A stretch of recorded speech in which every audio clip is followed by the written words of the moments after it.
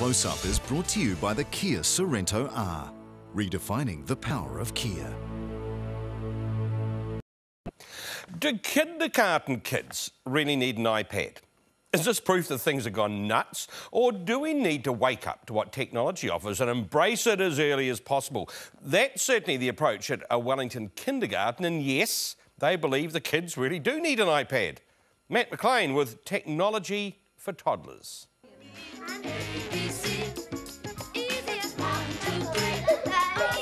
In 2012, there are the classics. And then... It's an iPad. Welcome to the future of daycare. They really enjoy it and they seem to get a lot out of it.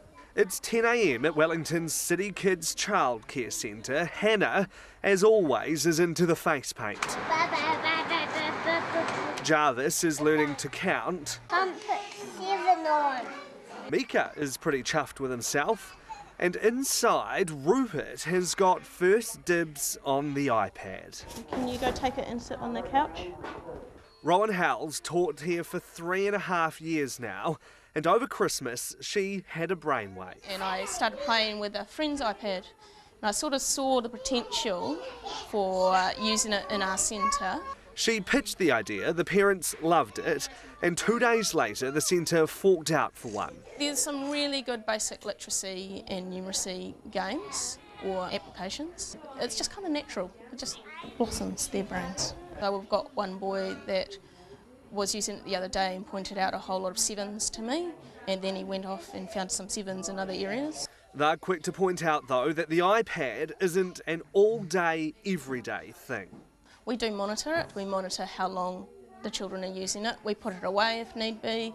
We get it out when we want it and when we think it's appropriate.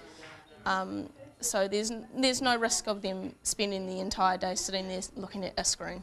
And I guess it's not like you've got an iPad for every kid here. Absolutely not. We've got one and it is shared between 25 children every day, so they're learning a lot about turn taking at the same time. Libby Carson drops 4-year-old Charlie off at City Kids 3 days a week. I think that's amazing. Like these kids, this is our future looking at us down here, and they need to learn at some point, and early adoption of technology like that is going to be just so influential on their future for them. This is the way of their future. She was dubious initially, but is amazed at how much Charlie has actually learned.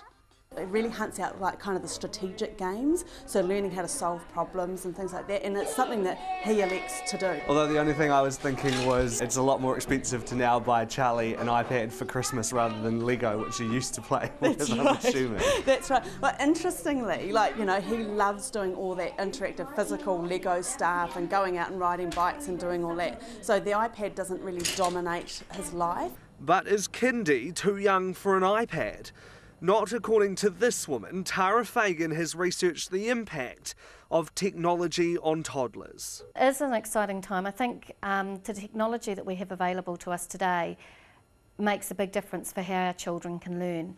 What we're seeing is that children are being able to create, collaborate and connect with others in ways that haven't happened before, and I think that particularly is one of the powerful reasons for using a mobile device such as an iPad, creating their own stories that have meaning and purpose for them, using their own artwork, their own words, and often they're collaborating with others alongside. But not everyone thinks it's a good idea. The children don't need those tools, they need to experience the real world, and they need to be using their bodies and using their abilities to associate with real people. The Steiner School's philosophy is around the role of imagination in learning and pushes the idea of creativity. They are such a big part of adult lives now, and it's almost a Victorian idea that children are like mini adults. So what's good for an adult is good for a child, and it's not actually the case. But back at City Kids, Charlie's mum Libby says kids and parents are learning together. Are you figuring out how to use the iPad now? I'm hopeless. And ironically, if I have a problem with it, Charlie comes and helps me out, which is really sad.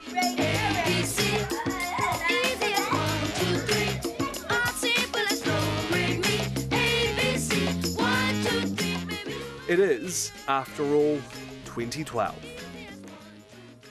And tomorrow night, we're going to look at how kids learn when we take the digital toys away. But what do you think about this idea of iPads and kindies? Go to our website or email us at closeup@tvnz.co.nz or like us on